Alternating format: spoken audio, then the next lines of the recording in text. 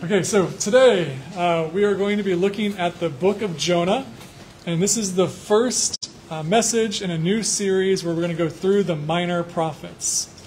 So, what are the minor prophets? Well, the Old Testament is divided into four main parts.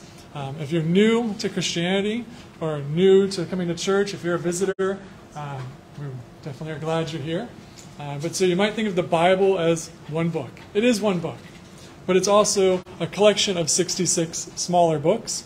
And those are in two big groups, the New Testament, which was written after the time of Jesus, and the Old Testament, written before Jesus. So the minor prophets are part of the Old Testament, the part before Jesus. And the Old Testament is divided into four parts itself. So there are four parts. The first part is the law, which is the first 5 books of the Bible: Genesis, Exodus, Leviticus, Numbers, and Deuteronomy. So that's the very first part, the law. Then we get into a section called the history books. That's things like 1st and 2nd Kings, 1st and 2nd Samuel. They're telling the history of the people of God, the nation of Israel. Then we get into a section called the wisdom literature.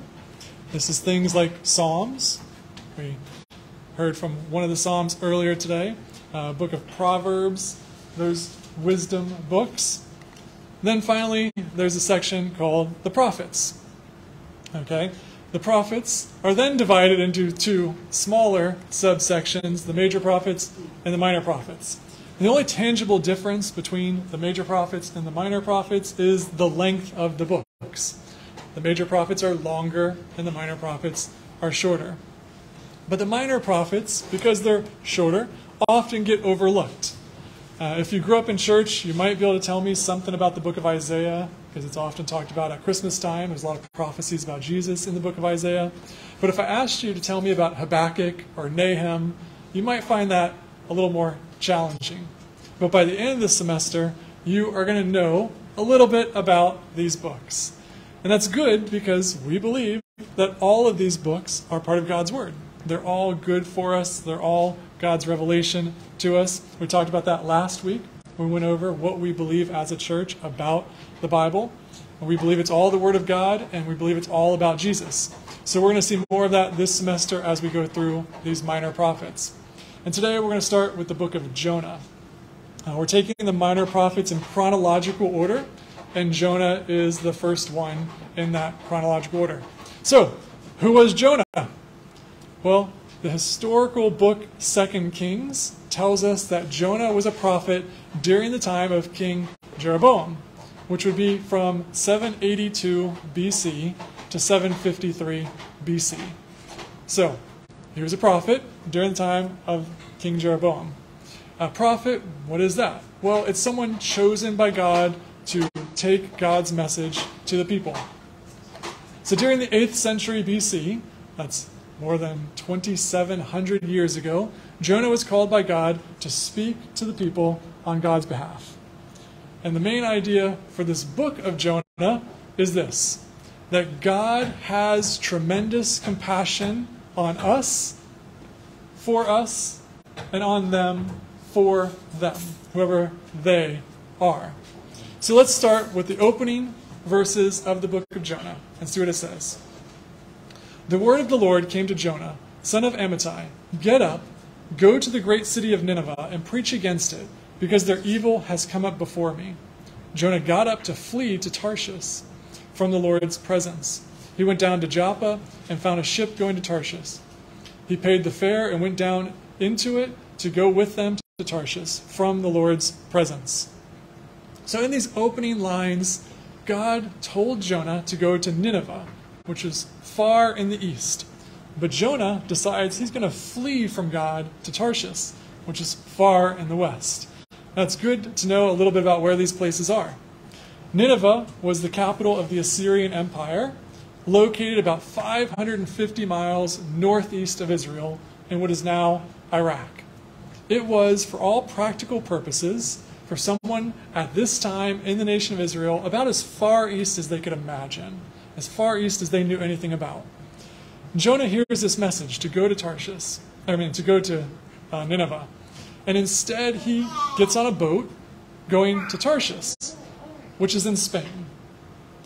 Effectively as far west as he could probably go, all the way on the other side of the Mediterranean.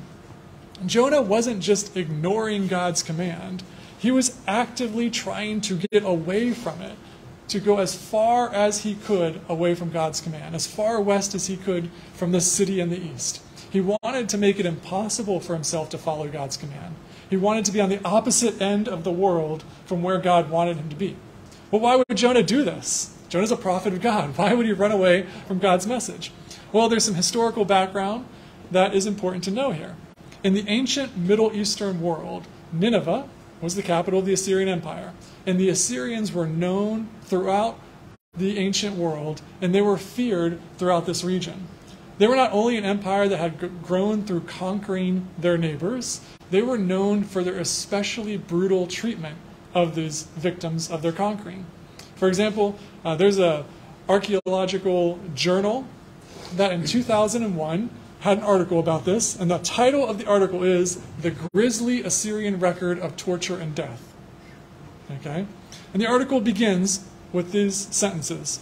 Assyrian national history, as it has been preserved for us in inscriptions and pictures, consists almost solely of military campaigns and battles. It is as gory and blood-curdling a history as we know. So that's the opening lines of this archaeology paper about the Assyrians. The Assyrians kept records of their kingdom, and those records focused almost entirely on military conquest. When the Assyrians kept records and said, what do we want the future to know about us?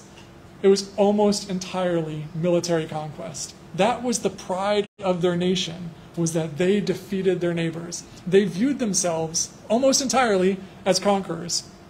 The Assyrians kept these records, and military leaders would keep records of their specific conquests and what they did to their victims.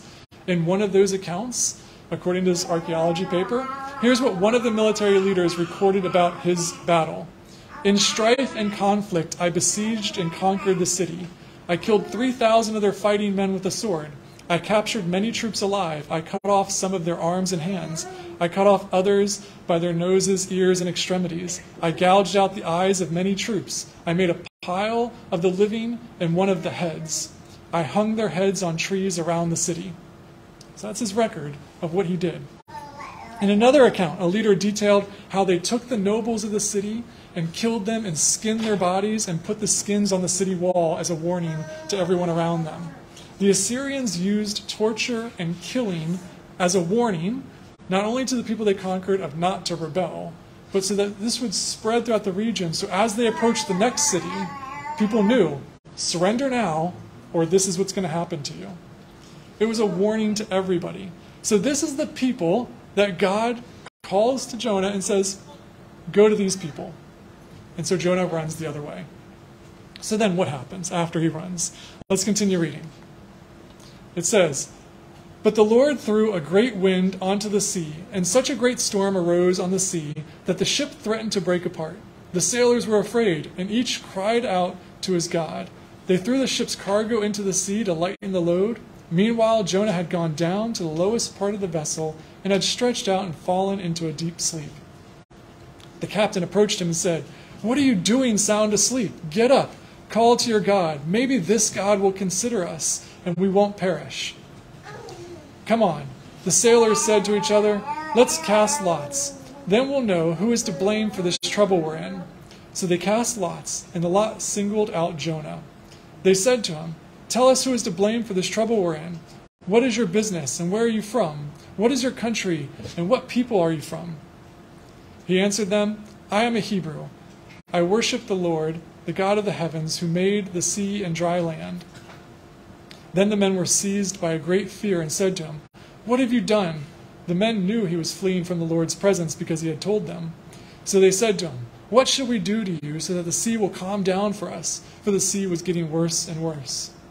He answered them, pick me up and throw me into the sea so that it will calm down for you. For I know that I am to blame for this great storm that is against you. Nevertheless, the men rowed hard to get back to dry land, but they couldn't because the sea was raging against them more and more. So they called out to the Lord, please, Lord, don't let us perish because of this man's life, and don't charge us with the innocent blood. For you, Lord, have done just as you pleased. Then they picked up Jonah and threw him into the sea, and the sea stopped its raging. The men were seized by great fear of the Lord, and they offered a sacrifice to the Lord and made vows. The Lord appointed a great fish to swallow Jonah, and Jonah was in the belly of the fish 3 days and 3 nights. So in this chapter, we see some things. First, we see that there is just one God. First, we see that Jonah is trying to run away from this God. But Jonah couldn't get away from God because God is the God over all creation. This passage reveals that God is in control of the sea and the weather. He's in control of the fish. There is no Neptune or Poseidon. There are no other gods beside him. This is the message from Genesis 1 and lots of other parts of the Bible. Our God is the one and only creator king of the entire universe. But also note that our God isn't an impersonal God, but the God who made a covenant with us. We've talked about this many times before, including just last week, how that's the message of Genesis chapter 2. The creator king is also the God who loves us. He's the personal God of Israel. Look at verse 9. Jonah says, he answered them, I am a Hebrew. I worship the Lord, the God of the heavens, who made the sea and the dry land. Now Jonah uses both of the most common names for God in the Old Testament. Yahweh, which in English Bibles is Lord with all capital letters, and Elohim. The Hebrew word Elohim just means the king. Jonah is saying that he worships the God who's in control, the king, but also the God who made a covenant and gave his personal name to the people, Yahweh. Now, of course, we can also note a little irony in here that Jonah is saying that he worships the God while he's literally running away from God. Jonah is sinning, but he still knows who God is, and he still considers himself a worshiper of God. And if you're a Christian and you're here today, you probably know well the feeling of sinning, knowing you're sinning, but still considering yourself a disciple of God. You know what it feels like to be running from God. You know what it feels like to be doing exactly the opposite of what God has told you to do, and exactly the opposite of what God has told you not to do. And you're still doing it. So this can be an encouragement to us and a warning to us. The warning is that God knows and sees what we're doing. You can't run from him. He's everywhere. You can't get away from God. But the encouragement is that even in the middle of our sin, God still loves us. He's still the God of the covenant who is faithful to us even when we are not faithful to him. In fact, his faithfulness is our only hope. So this passage, we see here that there is just one God and that this God is in control, but also that this God cares about us. He loves us and he doesn't abandon us, even when we try to abandon him. That's our promise as Christians. The reason I am still a Christian week after week, year after year, decade after decade, isn't that I'm so committed to God that I just maintain my faith. It's because God is so committed to me that he keeps my faith. My promise is that I have the Holy Spirit living in me to keep me in my faith. He gave me this faith as a gift. He gave me this Spirit as a gift. This is what Ephesians tells us. For you are saved by grace through faith, and this is not from yourselves, it is a gift from God. It is God's gift, not from works, so that no one can boast. If you have faith in Jesus, it's a gift. It's not from you. You did not create that faith or that gift. It was given to you. Because if the faith came from you, then you made the decisive act that saved you. And you did what led to your salvation. You were the one who believed. But God made it so that even in that belief, he gets the credit. He's the one who gave you the faith. He's the one who gave you the gift. Now, before we move on from chapter 1, I'll make a side note about what's happening in this story. Jonah gets swallowed by a giant fish in this chapter. If you grew up in church, you might have heard it's a whale, okay? But the Bible just says a giant fish. We don't know what it was exactly. And then Jonah spends 3 days and 3 nights before being spit out by this fish. So I want to say, we can be honest. This story sounds ridiculous. We can admit that. And it can be tempting to try to come up with all sorts of excuses for the story. Say it's an allegory, it's a fable or a myth or something like that. We can say it's not meant to tell us what really happened. It's meant to teach some moral lesson, kind of like we do in children's stories with Jonah and things like that. But if we do that, if we try to make excuses for this, all we're really going to do is create more problems for ourselves. Because we face a bigger problem. Jesus said this story was true. In Matthew, Jesus said, He answered them, "An evil and adulterous generation demands a sign, but no sign will be given to it except the sign of the prophet Jonah. For as Jonah was in the belly of the huge fish 3 days and 3 nights, so the Son of Man will be in the heart of the earth 3 days and 3 nights. The men of Nineveh will stand up at the judgment with this generation and condemn it, because they repented at Jonah's preaching. And look, something greater than Jonah is here." So Jesus was saying that there was a real Jonah. There was a real fish. The preaching at Nineveh really happened. And more than that, Jesus is saying the story of Jonah was meant to point to the future death, burial, and resurrection of Jesus. So if you toss out this story as a myth or whatever, you lose Christianity. So while there are parts of the Bible that aren't meant to be taken literally, historically true, things like some of the Psalms, poetry, things like that, this story is meant to be understood as true history. So then how do we deal with something that sounds ridiculous, but we're told is true? Well, first we should begin where our faith begins, with Jesus.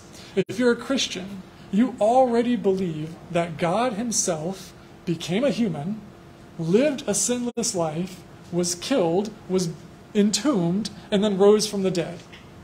Okay? If you can believe that, if you believe God can do that, then God can make a fish swallow a person and spit him up 3 days later.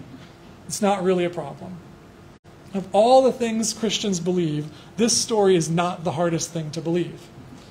And that relates to an issue that we might have with evangelism. There will be people who sometimes, when you're trying to talk about your faith, they'll bring up a story like this and say, "Come on, really? Like, seriously? You believe this children's story or whatever?" They want to argue about the Old Testament stories, some of these things, and they want to use it to dismiss the Bible. If that happens to you, if you were talking to someone like that, I would recommend not trying to convince them of the story of Jonah. Instead, draw them to Jesus. Point them to Jesus. Say, "That's not my faith. It's not ultimately in the story of Jonah. My faith is in Jesus. Let's talk about Jesus. We believe God became a man, lived on earth, was killed, and rose from the dead." Now, hypothetically, if that's true, could God also make a fish swallow a man and spit him up 3 days later? Well, the obvious answer to that is yes. Okay? So let's deal with that part of our beliefs. So rather than worry about the story of Jonah or parting of the Red Sea or whatever, let's look at what Christians believe about Jesus.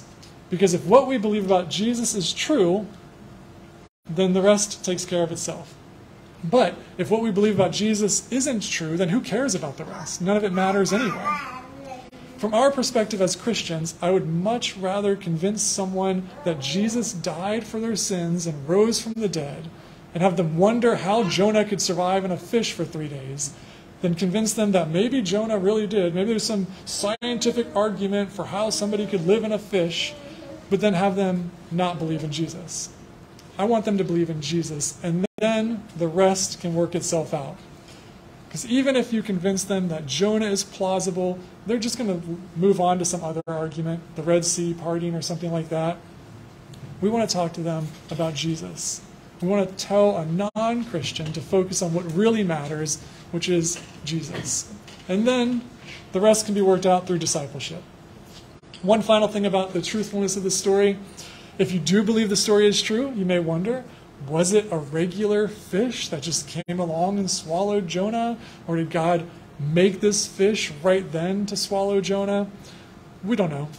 The text doesn't tell us, because that's not the point of the story. It's a trivial curiosity, but it makes no difference to the point of the story. The point of the story, like the whole Bible, is to tell us about God and our relationship with God. and ultimately point us to Jesus. So now, let's look at chapter 2. Jonah prayed to the Lord Jonah prayed to the Lord his God from the belly of the fish. I called to the Lord in my distress, and he answered me. I cried out for help from deep inside Sheol. You heard my voice. When you threw me into the depths, into the heart of the seas, the current overcame me, and your breakers and your billows swept over me. And I said, I have been banished from your sight. Yet I will look once more toward your holy temple. The water engulfed me up to the neck. The watery depths overcame me. Seaweed was wrapped around my head. I sank to the foundations of the mountains. The earth's gates shut behind me forever. Then you raised my life from the pit, Lord, my God. As my life was fading away, I remembered the Lord, and my prayer came to you, to your holy temple. Those who cherish worthless idols abandon their faithful love, but as for me, I will sacrifice to you with a voice of thanksgiving. I will fulfill what I have vowed. Salvation belongs to the Lord. Then the Lord commanded the fish, and it vomited Jonah onto dry land. So, first thing we see here is that God is patient. Notice that this chapter begins with two things. First, Jonah prays to God. He's in a desperate situation, so he finally prays. And Jonah even recognizes that it's only in this desperation that he is willing to turn to God. Look at verse 7. As my life was fading away, I remembered the Lord, and my prayer came to you, to your holy temple. Jonah finally remembered the Lord. The Lord didn't forget about Jonah. And of course, Jonah didn't really forget about God. Jonah was running from God, and he knew that God had sent the storm. But what he remembered here is that he could call out to God, and that God would hear him. In other words, God was waiting for Jonah, and Jonah knew that. And so Jonah prayed to God. This is another relatable aspect of the story. How many times have we forgotten about God or been running from God? And then we run out of options. We reach the end. We reach the depths. And often in this final stage, as a last resort, we finally think, oh, maybe I should pray. Maybe I should ask God for help. But in those cases, God is waiting for us. He is patient because he knows our weaknesses and our faults. We're not surprising God when we fail, but he is faithful even in those failures. And a second thing to notice here is who Jonah prays to. Look at verse 2. I called to the Lord in my distress, and he answered me. I cried out for help from deep inside Sheol. You heard my voice. And then verse 7 again. As my life was fading away, I remembered the Lord, and my prayer came to you, to your holy temple. And then in verse 9, but as for me, I will sacrifice to you with a voice of thanksgiving. I will fulfill what I have vowed. Salvation belongs to the Lord. In all three of these cases, he's referring to God as Yahweh. That word again, English translation, is Lord in all capital letters. That's the personal covenantal name that God gave to his people. His personal name. In chapter 1, he referred to God as Yahweh Elohim, the Lord God, the covenantal creator king. But here he's focusing on God as that covenant-keeping God, the faithful God, the forgiving God, the loving God. He turns to God because he knows that God cares about him. He trusts God.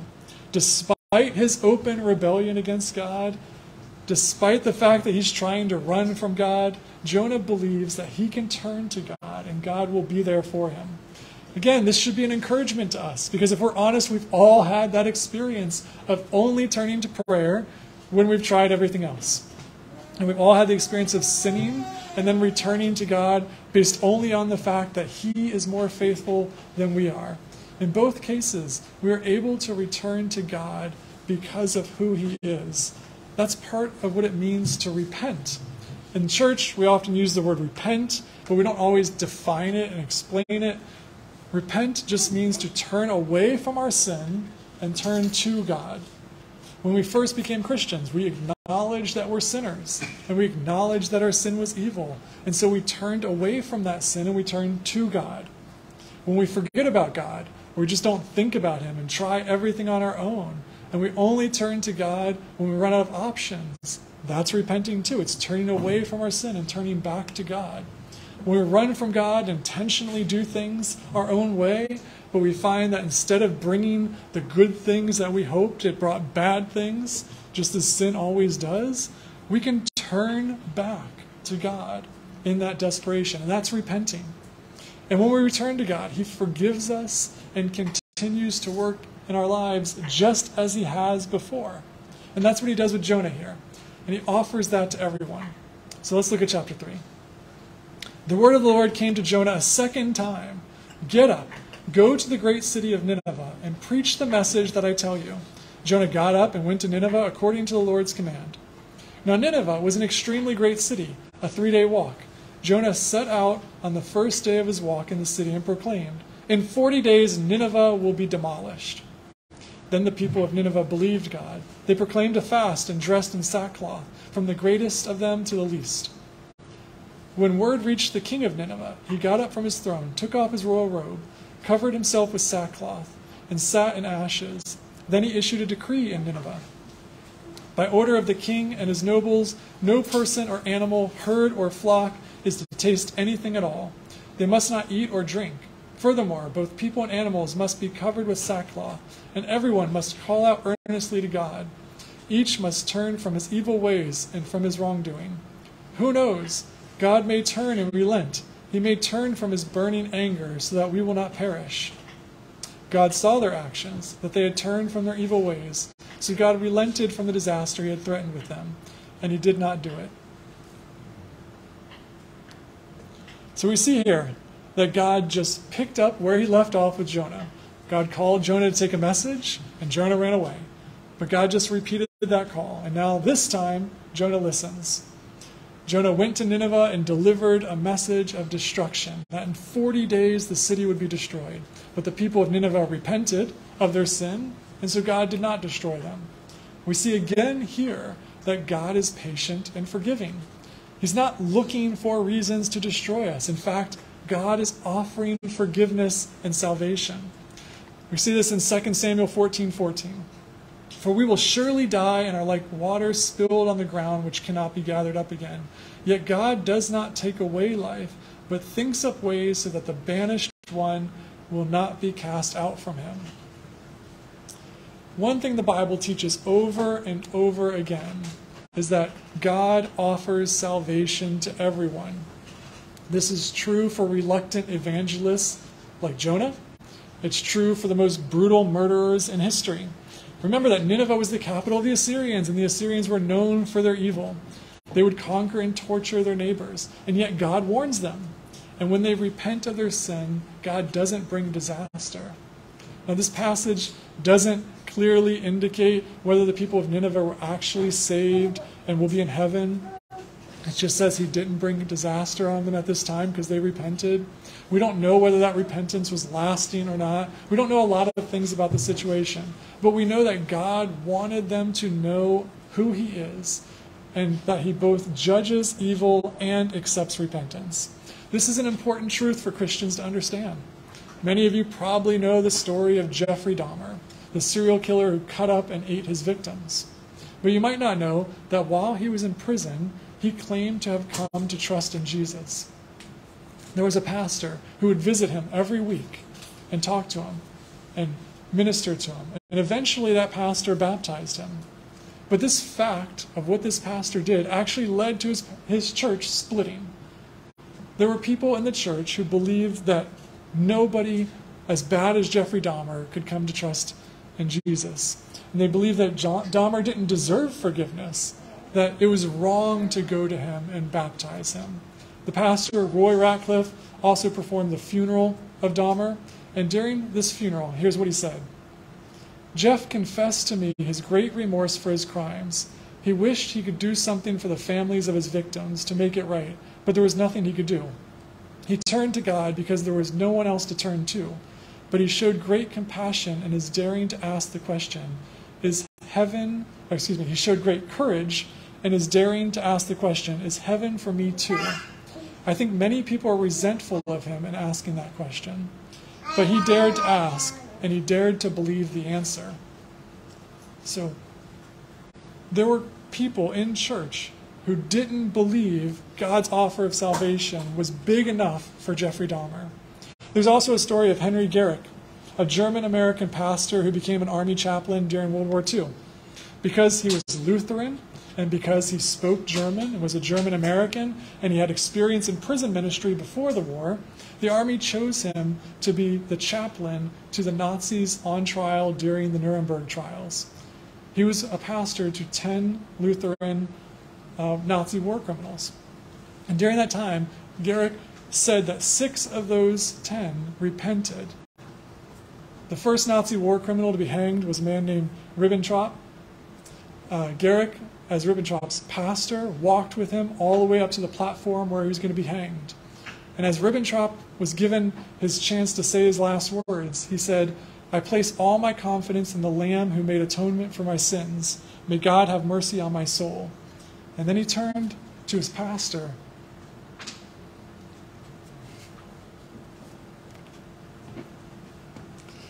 And he said, "I'll see you again." So here's a Nazi war criminal on his way to death, but he's hoping in Jesus' forgiveness, that Jesus' forgiveness is that big. Now, I don't know if their repentance of these 6 people was real or not, but I do know that the Bible is clear over and over again that anybody can turn to Jesus.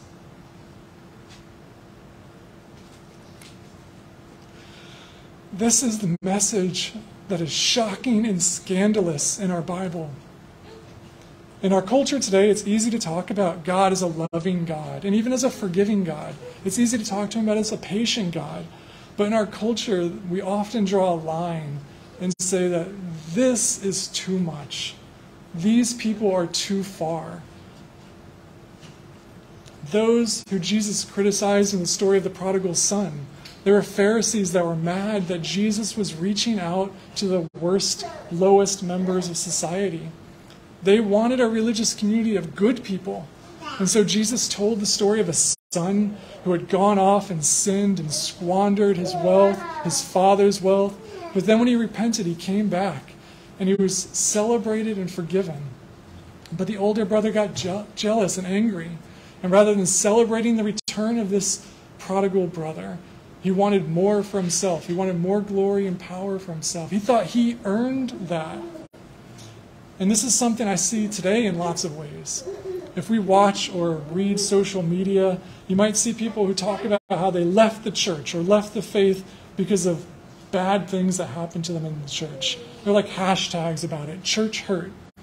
They have complaints about what happened in the church. But if you leave the church, and not just the local church, but the entire Christian community, over someone sinning in the church, what you're revealing is that you were never a Christian to begin with. You never understood the gospel to begin with. Because if you had, you would know that we're all sinners. Even Christians, even lifelong church attenders, even church leaders, we're all sinners. So first, if you understand the message of the Bible and of the gospel, it wouldn't surprise you that people in the church are sinners. Leaving the church over that means that you expected those people in the church to be better than that. You expected the church to be full of good people. But even more than that, you abandon the faith in the church over someone's sin. It's revealing that you thought you were better than that. You thought you are better than them. You're convinced that you would never do those things that they did. And so you're a good person and they're not. They're bad people, and you don't want to be around bad people. But as I mentioned, I mentioned this last week, it was reading through 1st and 2nd Corinthians that brought me to faith. And what's amazing about that is if you read Corinthians, the church in there is totally screwed up. Paul said that they were sinning even worse than the neighboring non-Christians. But as I read that, I realized the Bible was telling the truth. We are sinners. Sure, there are better and worse sinners. I've never committed genocide like a Nazi war criminal. I have never killed people and ate them like Jeffrey Dahmer. All I did was yell at Luke Aiello once. Okay. But the fact is that Jesus' death paid for sin not just minor sins, but for all sins. Jesus died for when you get angry driving and curse at another driver. But he also died for Jeffrey Dahmer and for Nazi war criminals and for the people of Nineveh. That's what we see in the book of Jonah. And we see that throughout the Bible. But as I said, the Bible is also truthful about the sinful hearts of every church member and even God's prophets.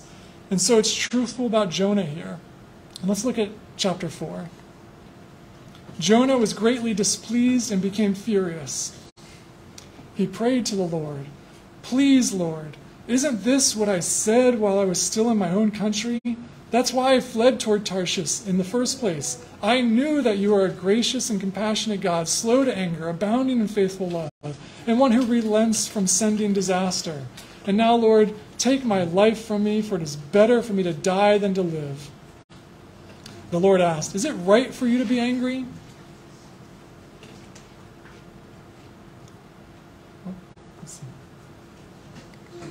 Okay. Jonah left the city and found a place east of it. He made himself a shelter there and sat in its shade to see what would happen to the city. Then the Lord God appointed a plant, and it grew over Jonah to provide shade for his head, to rescue him from his trouble. Jonah was greatly pleased with the plant. When dawn came the next day, God appointed a worm that attacked the plant, and it withered.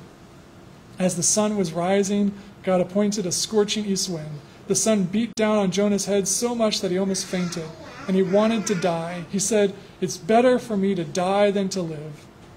Then God asked Jonah, "Is it right for you to be angry about the plant?" "Yes, it's right," he replied. "I'm angry enough to die."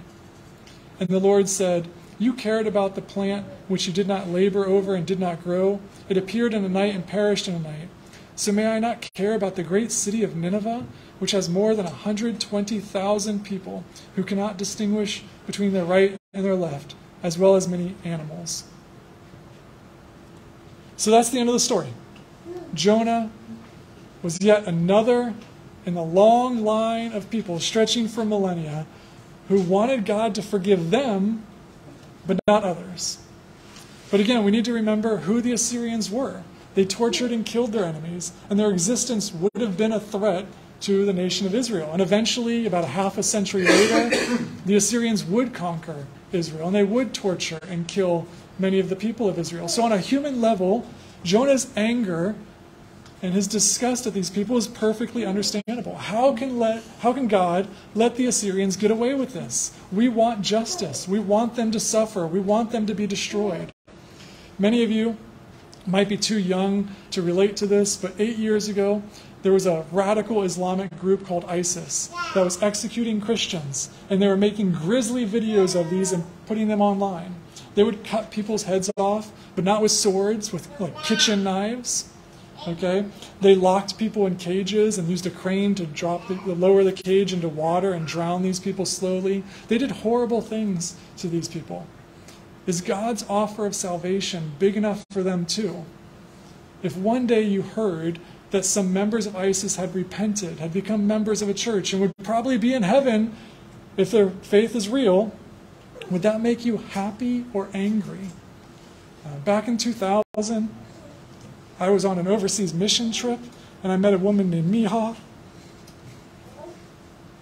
I'm anticipating the story, so hold on. Okay, so I met Miha while I was overseas. And she was a woman serving in college ministry. Then a few years later, Jennifer went overseas and served with Miha. And we've kept in touch with Miha for 20 plus years. Well, for several years, Miha was living and serving in an Islamic area. And she would send us updates and emails. And here's an email. Okay, this is from 2013. She sent us this. In September 2011, I sent you an email asking for your urgent and fervent prayers on behalf of our dear Pakistani brother Alar, who had been kidnapped on his way to an airport in Pakistan by a group of Muslim extremists.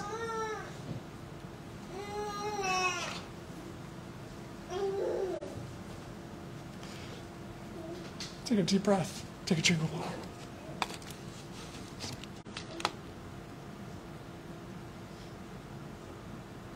Okay, I'm good. After 4 months of prayer and hope that our brother is still alive, we received the great news of his release in January of 2012. Through other friends, I've learned bits and pieces about his situation, how after his release in the past few months, Last week, though, I had the great privilege to see our brother Alar again. This man's life is filled with miracle after miracle, and his testimony about the 4 months of captivity is yet another example of God's great power, grace, and love. As I was listening to him sharing about his experience in prison, I felt like I'm reading another page from the book of Acts, and like I'm sitting face to face with the Apostle Paul or Peter. It was so encouraging, inspiring, and challenging.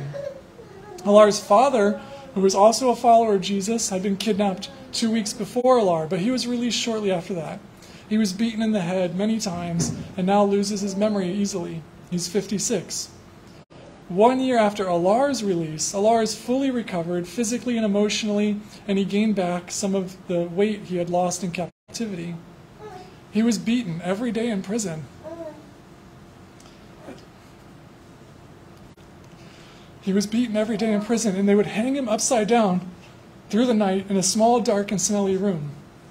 And they would ask him 2 questions over and over again. How many Muslims have you converted to Christianity? And who are the foreigners you're working with? They beheaded 5 other Muslims accused of being spies in front of him and lined their heads for him to see, and threatened him that he'll be next. One day, they were drilling into his belly with a thick drilling machine, and they hanged him upside down in the small room and let the blood drip slowly from his belly to his face. His mouth and nose were full of blood, and he couldn't breathe anymore. He thought that was the end, and he asked Jesus to take him home because of the pain being so unbearable. And then a miracle happened. The heavy stench in the room disappeared. He was still hanging upside down, but he felt as if someone was holding him horizontally, like he was laying on a bed. He heard a voice telling him, "Do not be afraid. I am with you. I will give you strength to go through this." He said that after that, even though he was very weak physically and couldn't even walk without his torturers holding him up by his arms, his spirit was peaceful and joyful. His interrogators confiscated his computer and searched through his files. They saw the copy of the Jesus movie and many pictures with people whom Alar had helped through his disaster relief work. They asked him many questions about Christianity, and he felt as if they were very interested. Every time he was answering these kinds of questions, they would stop beating him and just listen. At some point, his interrogators told him that they feel that they are bigger sinners than him.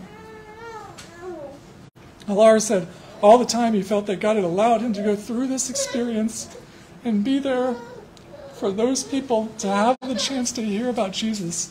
Otherwise, who would tell them?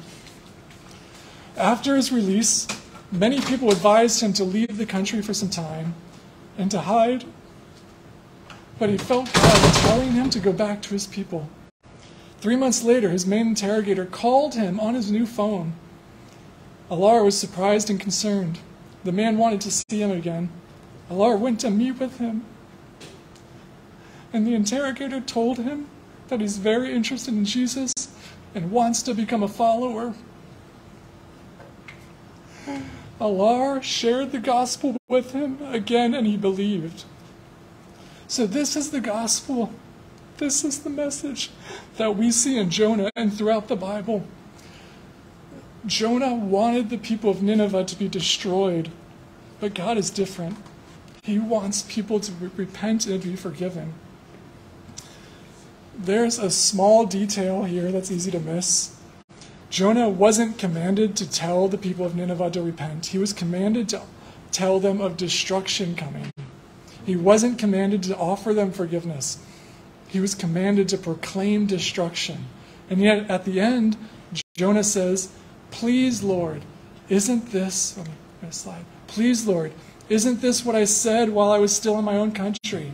That's why I fled toward Tarshish in the first place. I knew that you are a gracious and compassionate God, slow to anger, abounding in faithful love, and one who relents from sending disaster. Jonah knew that even if God promised destruction on Nineveh, he is a gracious and compassionate God. And if Nineveh repented, God would send them grace and mercy instead of destruction. God is a gracious and compassionate God, and Jonah knew who God is. God had explained this clearly in the book of Jeremiah. At one moment I might announce concerning a nation or a kingdom that I will uproot, tear down, and destroy it. However, if that nation about which I have made the announcement turns from its evil, I will relent concerning the disaster I planned to do to it. Another time I might announce concerning a nation or kingdom that I will build and plant it. However, if it does what is evil in my sight by not listening to me, I will relent concerning the good I had said I would do to it.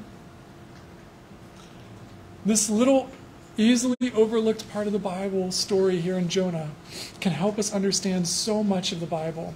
For example, as you read through the book of Psalms, there are things called imprecatory prayers. Big fancy word that means when the Psalms are calling for people to be destroyed. Sometimes in very graphic language. But when David, for example, prays for the destruction of his enemies, we should understand the context. They weren't just people opposed to David. They were evil people opposed to God's people and bringing harm to the nation. And so it's right to want justice. It's right to want God to stop them. But even in that, we should be like God and prefer their salvation to their destruction. We can read those Psalms and understand that David prayed for an end to the evil, but would have rejoiced had they come to faith and repented instead. And today we can pray for evil to be stopped. If there's a murderer on the loose, we can pray for God or the police to stop them. If there's a terrorist group attacking innocent people, we can pray that that group would be destroyed. We can pray for the military to destroy them. We can want evil wiped off the face of the earth. But in that, we can say, like God, that if they repent and turn to God, we would rejoice. We would rather them repent and be saved than be destroyed and cast into hell. This is because we know that we are also awful sinners, every single one of us. Yet, yes, some have done bigger, worse, more awful things in human terms. But every single one of us has sinned against God. And since God is an infinite God, every sin against him is an infinite sin, worthy of destruction. And yet, if you're a Christian, you have been completely forgiven. Not just the small sins, but all the sins. The Apostle Paul killed Christians, but then he became one. He was forgiven and became a leader in the church. The great scandal of Christianity isn't that someone as awful as Paul or as awful as a Muslim terrorist can be forgiven. The scandal of Christianity is that any of us can be forgiven. God knows your every sin. He knows your every thought. He knows the secret things that you hope nobody ever knows about you. And yet, if you have trusted in Jesus, all of those sins have been washed away. His death paid the penalty for your sin. If you're not a Christian here, then this offer is being made to you right now. You have the chance to turn away from your sin, to admit that you have done evil things, whether they're small evils or big evils. Maybe you've lied. Maybe you've said bad things about people. Maybe you've hurt people in smaller ways. Maybe you tortured and killed somebody. Hopefully not. But whatever it is, when you turn from your sin and turn to God, you can be forgiven. Not because you earned it. You can't earn it. But rather because Jesus lived a perfect, sinless life in your place, and he died in your place. He took the penalty. He didn't deserve any penalty, but he took your penalty. And after that, he was put into a tomb, and he was raised back to life 3 days later. He defeated death, and now he offers that eternal life to you. If you want to turn to God, then just pray to him, talk to him, and tell him that you confess your own sinfulness, and that you trust in Jesus as your Savior and as your Lord. And then talk to one of us about it after church, during our lunch. If you have any questions, talk to us. And if you're already a Christian here, then look at the story of Jonah. Look at the message of salvation that is portrayed here. It's not salvation just for church folk who are basically good. This is a message of salvation for everyone, even people who we might want to hate or people we might fear. As Christians living in America today, spending our time on a college campus, there probably aren't many people you hate and fear in this way. But there might be people you think are just too far away from God to hear the message of salvation. There are definitely people on this campus living lives that are very clearly against God's will. There are people who are living in ways that we don't want them to live. We know that God has something better for them. But like Jonah, we have been called to take the good news of Jesus into their world, into the places where people aren't living for him. The people on this campus who don't trust in Jesus are just as lost as the people in Nineveh. They need Jesus just like the people of Nineveh did. And they will only hear about Jesus if God sends someone to tell them. And God has sent you. Last year we studied through the book of Acts, and that's the message of Acts. We as individual Christians and as members of this church collectively have been commanded to go out into the world and take the good news to them, starting where we are and continuing throughout the world.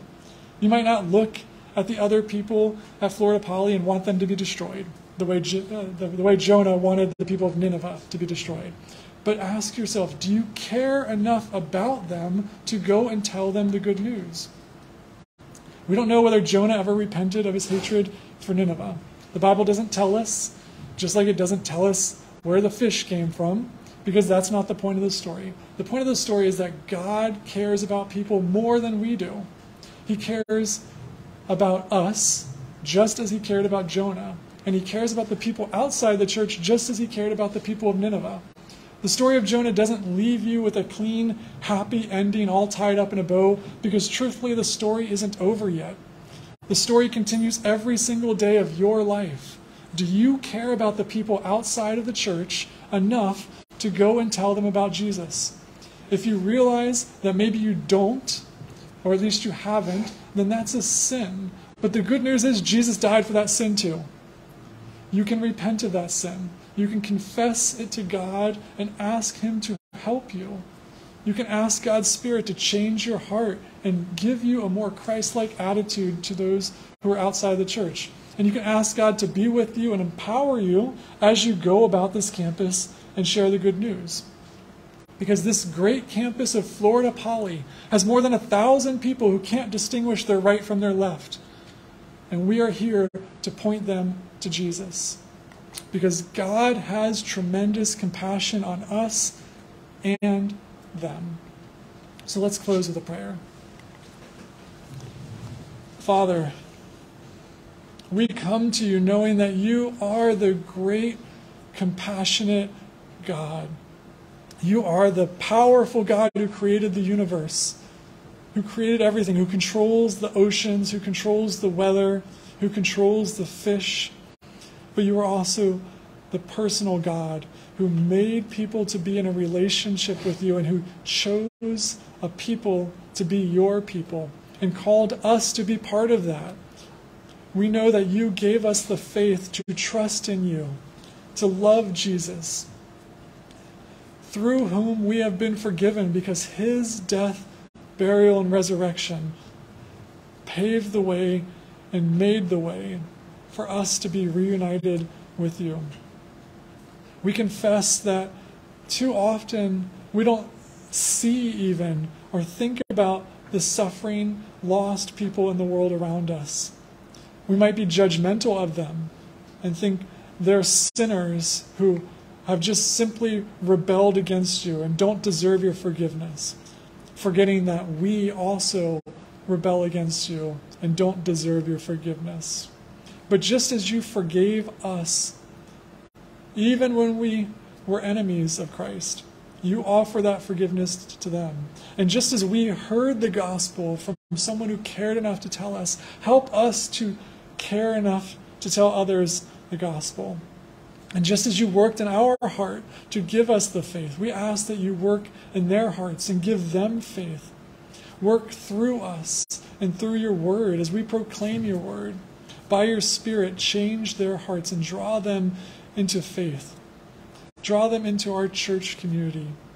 Give us the joy of seeing people repent. Give us the joy of seeing more people come into the kingdom of God. Give us a heart that wants this so badly that we will pay whatever cost, take whatever risk to go out and share your good news. By your Spirit, give us wisdom and empower us in how we do that. And give us the success that only you can give, because your calling in our lives is not that we convert people, but just that we are faithful in following your command to go out and share your good news. And we leave the results to you, and we give all the glory to you. And we say all of this in the name of Jesus. Amen.